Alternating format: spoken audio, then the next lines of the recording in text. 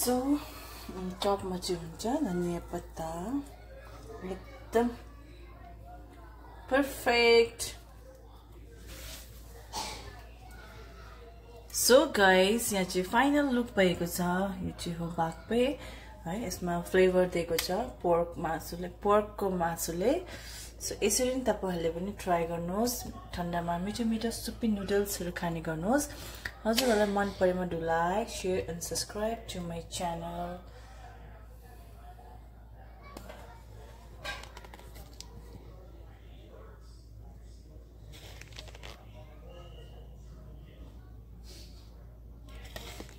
Hello guys, welcome back to my kitchen. Direct म तपाईहरुलाई किचनमै welcome गर्दैछु र आजको रिल्स है सुपी चीजहरु खान मन लाग्छ हैन। सो आज चाहिँ म तपाईहरुलाई बनाएर देखाउने जो सिम्पल नुडल्स है, होममेड नुडल्स लाइक यसलाई चाहिँ हामीले बाक्पे भनिन्छ या त बथुक पनि भनिँदो रहेछ हैन। र घरमै बनाएको म तपाईहरुलाई देखाउँछु स्टेप बाइ स्टेप। तपाईले हेर्नुपर्ने हुन्छ यो भिडियोलाई। फर्स्ट म चाहिँ मैले तातो पानी बोइल गर्दैछु। ग्यास अन छ है।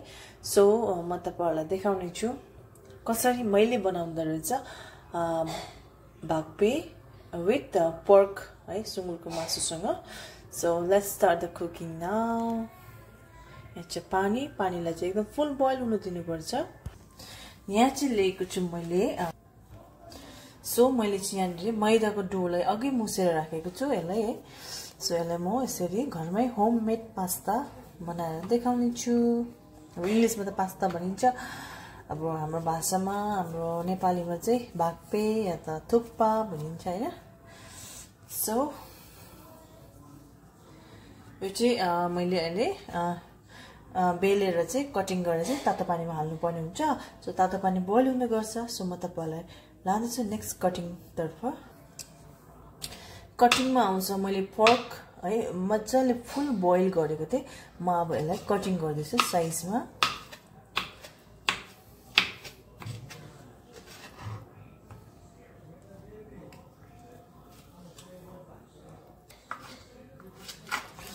मैले यो बोइल गरेको मासुलाई चाहिँ एकदम कटिङ गरेर राखिसकेको छु।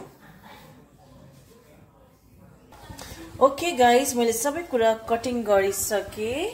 पानी पनि एकदम बोइल भएको छ। अब म यसमा यो मैदालाई कटिङ गरेर पानीमा डुबाउने छु।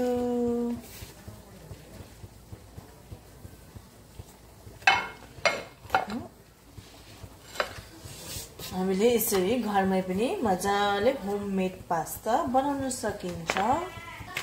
लाम्चे गरेर बेल्नुस् है, यस्तो गर्नुस् सिम्पल वे। अनि साइडबाट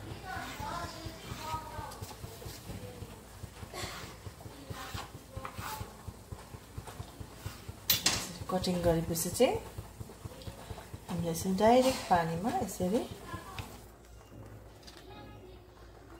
पानीमा डुबाउने।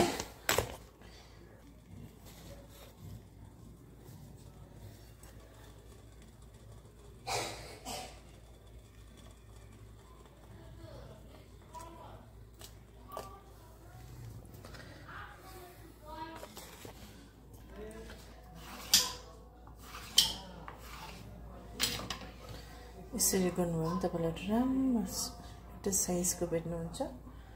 पानीमा सिधै हाल्ने।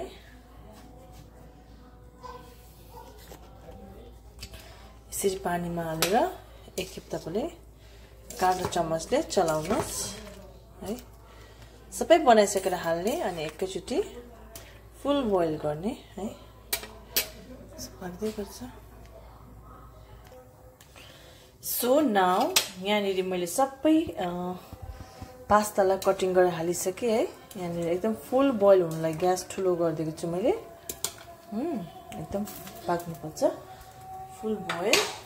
एन्ड नेक्स्टमा चाहिँ मैले यहाँ कराई रेडी गरेको छु। मैले यहाँ चाहिँ ग्रेभी पकाउनु पर्ने हुन्छ।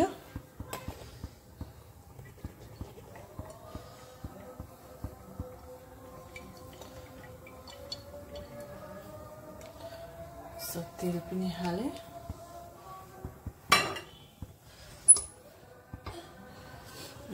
तेल हाले। थुक्पा थुक्पामा लसुन बिना त फेरि मिठो हुँदैन।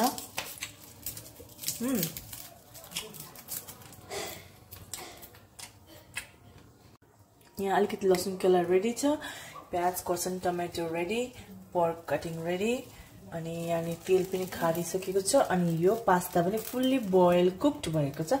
अब म यसलाई पकाउने छु। यो फ्लोटिङ भएको मतलब पाकेको है। So let's start the cooking.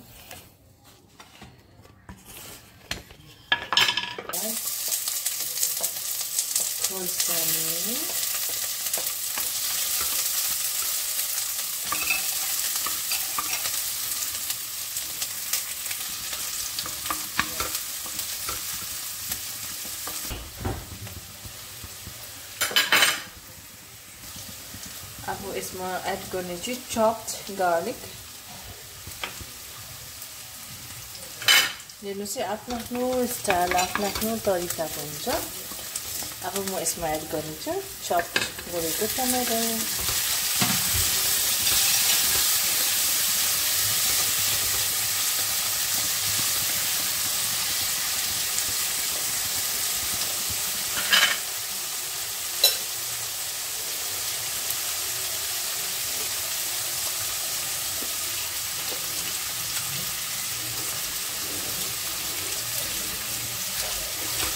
कतिले चाहिँ थुक्पातिर यसरी टमेटो हाल्दैन, व्हाइट कलरको खानुहुन्छ। अब मैले टमेटो हालेको छु, टमेटो हालेपछि त त्यो सेतोमा कस्तो कस्तो देखिन्छ क्या। र मैले यसमा एड गर्दैछु अलिकति हल्दी। मलाई चाहिँ कलरफुलै मनपर्छ। अलिकति हल्दी, स्पाइसी को लागि चाहिँ चिली पाउडर है,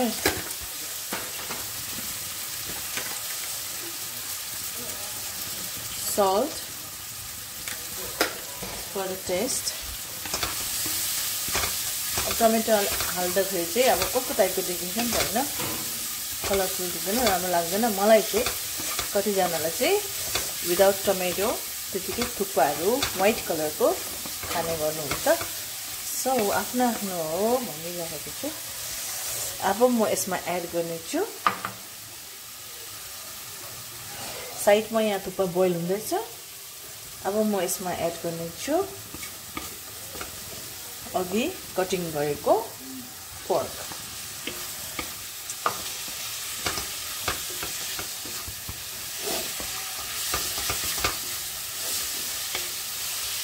लसुनको गन्धै मनपर्छ क्या, हल्का हाफ कुक्ड भएको छ।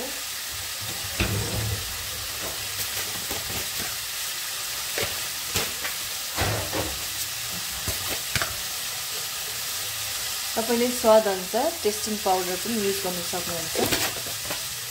अप्सनल हो, हल्दी र टेस्टिङ पाउडर चाहिँ अप्सनल हो। अब यसलाई पनि मजाले पकायो। सेम सब्जी भुटेको जस्तै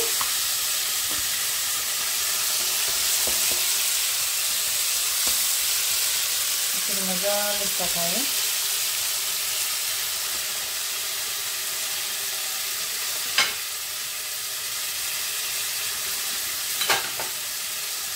अब म यसमा एड गर्ने छु अघि मासु बोइल गरेको केही झोलको पानी रस। cover it for a while and हाल्नु लागि है।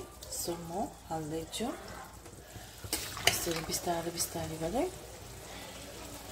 हाल्ने, डाइरेक्ट नहाल्ने किनभने त्यसको पानी हुन्छ ज्यादा है।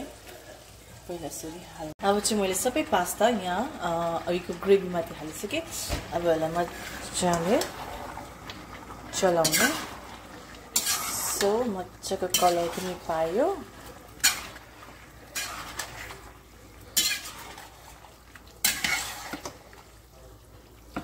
यसरी चलाउने।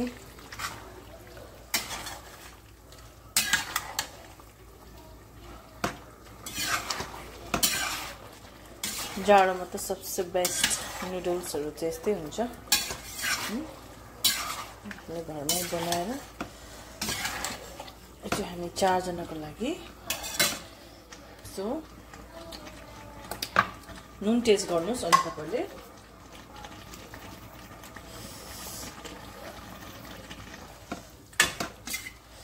अब यो ग्रेभी कम्ती छ अब ग्रेभीको लागि चाहिँ अघि बोइल पास्ता बोइल गरेकै सुप यो स्टार्चहरु एकदम राम्रै हो किनकि यसरी हाल्ने है यसरी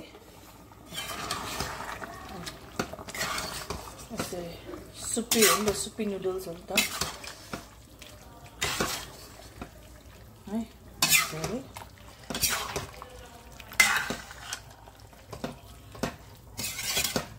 मजाले बोइल हुन दिनुस् बोइल भएपछि कम्प्लिटली रेडी हुन्छ रेडी भएर म तपाईलाई देखाउने छु एन्ड फाइनली रेडी भएको छ थुक्पा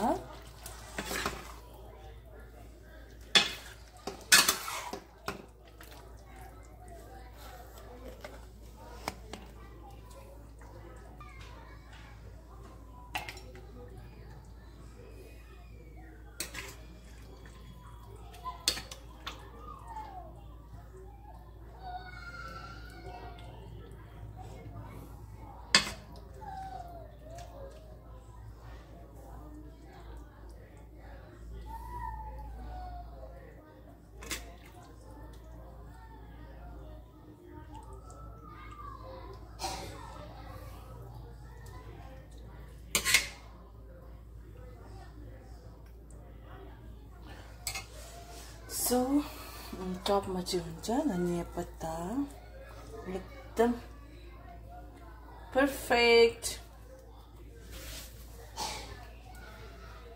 सो गाइस यहाँ चाहिँ फाइनल लुक भएको छ यो चाहिँ हो बाक्पे है यसमा फ्लेभर दिएको छ पोर्कको मासुले सो यसरी नै तपाईहरुले पनि ट्राई गर्नुहोस् ठन्डामा मिठो मिठो सुपी नुडल्सहरु खाने गर्नुहोस् हजुरहरुलाई मन परेमा do like share and subscribe to my channel